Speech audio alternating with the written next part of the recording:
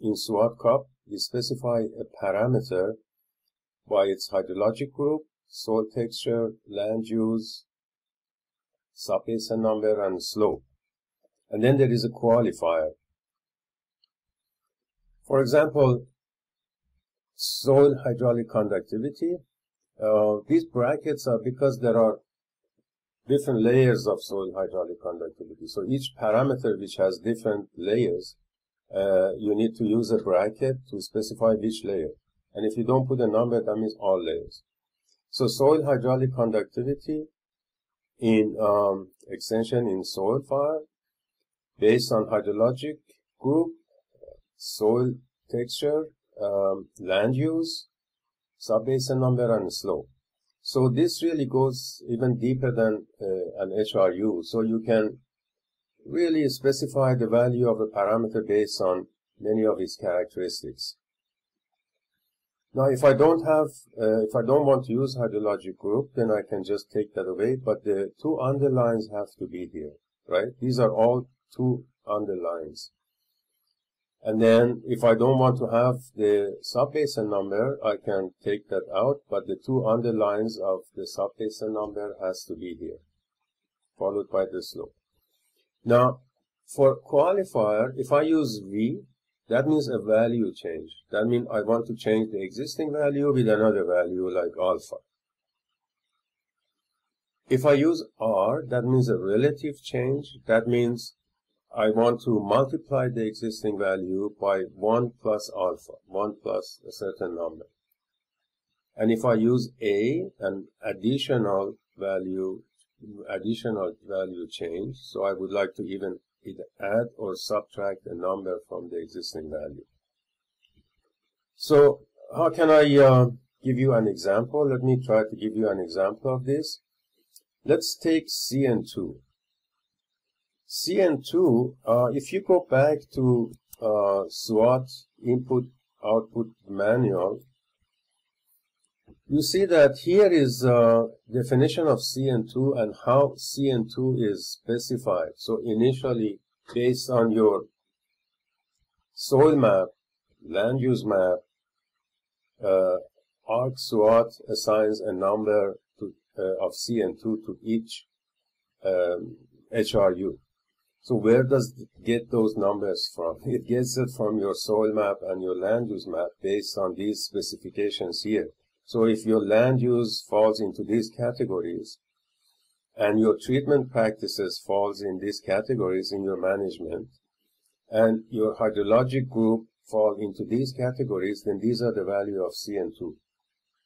It's very important that you understand this. And also with other parameters, so you know the changes you are making, what they mean. So if my CN2 value is 672, for example, initially, and I change that to 63, so I'm basically changing my land use, right? And hydrologic group and everything about it. So how exact is your land use map? So if you do put a lot of work in obtaining a land use map, and then you just completely change it when it comes to calibration. So that is not allowed. You have to understand from what value to what value you're changing and if that makes any sense. So please read this section in your SWAT input-output manual. Now, if I go back to my presentation here and I show you initially CN2 has such a value based on land use, soil, etc. And then I would like to make some changes. So if I use V with respect to CN2, if I have such a parameter specification and I say from 34 to 72, so CN2 number changes from 20, I think, to 90, in that range. So if I use such a specification, what happens is, and my Latin hypercube draws a number, right? A sample from here, and then it implements that, and I get this. So that's what this means. So I'm replacing everywhere all my land uses with one land use. So there goes my heterogeneity of land use and soil and so on. And some people even use this, where they have a value change from -0.2 to 0.2. That doesn't, what SWAT does, it put everything to 20, for example, if it's a negative number. So this is not allowed. Please don't do this. If you have, again, back to my CN2 distribution map here. Now, if I have a situation like this, I want to change CN2 within and about ±20%, right? So I should know what that means. So that means my given CN2, my initial CN2, which is based on soil map, land use map, and all that, is being multiplied. And if I draw a random sample here, right, as we do in the Latin hierarchy of sampling, and I draw minus 0.15, then my existing CN2 value, which let's say it's 73, is being multiplied by 0.85. So I end up with 62.5 CN2. So you can go back to that table and you see from 73 to CX2 to 62, what is being changed? You know, how are you changing your land use?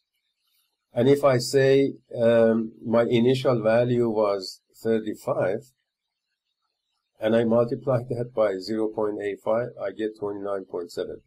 So I go from here, this land use, to that land use. Here I go from this land use here. So you really have to know what you are doing and what this parameter means and what these numbers mean and within what range you are changing your numbers. Now, another example is if you want to use V, I mean, you can use V with CN2, but you have to be very, very specific. So I want to change the value of CN2 to 75 for this soil and that land use only. So this will be applied only to these conditions. Or I want to change value, make a value change for CN2. I want to go only for sub-basin number 1. So only in that subbasin I want to make that change. You cannot use such a condition and put a value on it, right? You cannot make a value change with this condition. Or another option is you give the name of your management file. So exactly in that management file, whatever soil, land use, whatever it has, instead of putting all the other qualifiers, you can give the name of that file. So the SWAT edit program goes to specifically this file and changes the value of CN2 to that number. Now, where do these, I mean, how do I know which one to change, which qualifier applies, and where can I find that? And that's very easy. You just have to go to your SWAT parameter files. So let me go up here. For example, let me open this. This is pound. If you have a pound, you see in this first line of every SWAT file, you see that only sub-basin is specified. That means you can define these parameters for only specific sub-basins. There is no land use involved. There is no soil involved, no slope, nothing. Just the specific sub-number. Sub-basin number, I can apply these parameters. If I go to sub-basin, again, here you see that these parameters can only be applied to sub-basin. So in those qualifiers, I can only specify sub-basin number, right? I cannot give soil texture, land use, hydrological, or anything like that. If I go to, let's say, groundwater file, in a groundwater file, you see, you're given an HRU, so groundwater goes down to HRU. The parameters of groundwater can be specified down to HRU level, because here you give also sub-basin number, HRU number, sub-basin number. So you have HRU number 1. Your land use is this, is forest. Your soil type is that. and your slope is that. So I can actually fit this parameter based on a certain land use, certain soil, certain slope, certain echelon number, and a certain sub-basin number. So you have to know your parameter, where it's coming from, and on what basis you can change it. The same with management. Management, you can go down to HRU level. So you can specify soil, land use, slope, and all that. So that's how you know what qualifiers you can use to specify your parameters. So to go further here, again, I have put here the CN2 table from the in and out manual of SWAT. It's very important that you really get to know these parameters, right? So you have a feeling for how you can change them and what they mean. Now, don't take the entire range of parameters. So I see a lot of you, first to start, you just open your SWAT-CUP, make the project, and you take 20 parameters, whatever you think that you should have, and then you put the entire range, the entire absolute range from the absolute file. This parameter ranges given in this are the absolute physical range of a parameter, which you can edit, by the way, make it more or less.